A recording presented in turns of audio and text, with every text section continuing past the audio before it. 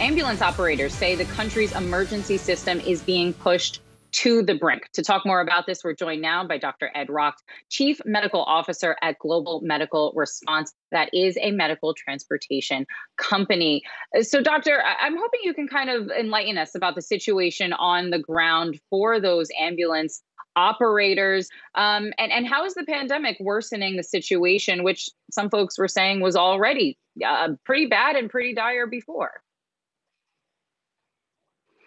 Yeah, you're spot on. And the COVID pandemic has become the perfect storm for emergency medical services. So communities, the public relies on EMS. There are very few places in the United States where you can't dial 911 and have someone who's trained and very capable that comes to your problem in under 10 minutes. So we've relied on that to manage emergencies, to manage uncertainties, and then the pandemic hits. And this perfect storm of a highly contagious infectious disease, as we're learning about it while we're managing it, with the increased costs of personal protective equipment, frankly, early on, the challenges of making sure we had appropriate personal protective equipment, the training and education of our frontline caregivers, the operational changes, the either decrease in ambulance volume in some communities, which impacted revenue, or the dramatic increase,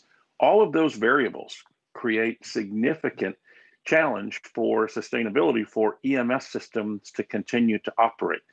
The EMS professional, probably one of the best professionals on the planet, they want to get out and help. They want to make a difference. And now we're going into almost a year of a very challenging environment. So we're worried. And EMS infrequently is as worried as we are today about being able to sustain that as the pandemic continues.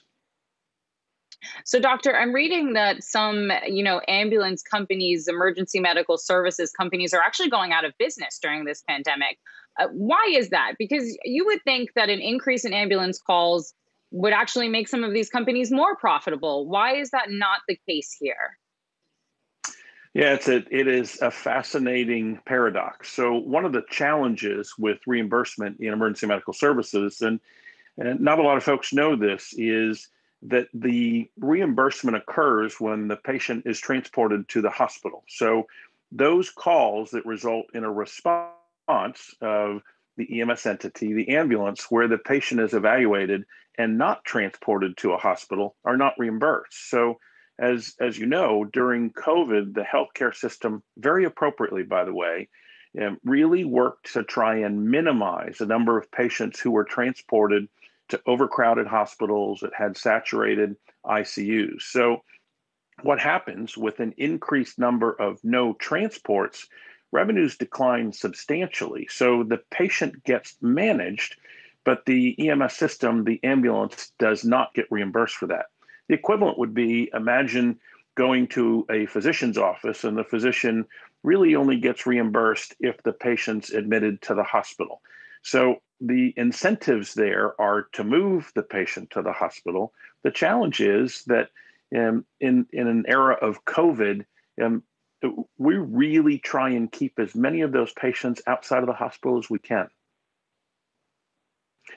All right. Unfortunately, we don't have any more time here, Doctor. And I know that what you're highlighting here really kind of underscores some of the needs for more stimulus funds. I know that ambulance services do not receive as large a portion of some of those funds as many would think, but we're going to have to leave that there. Dr. Ed Racht, Chief Medical Officer at Global Medical Response, would love to talk with you again. Thanks so much for joining us today. Happy to do it. Thanks.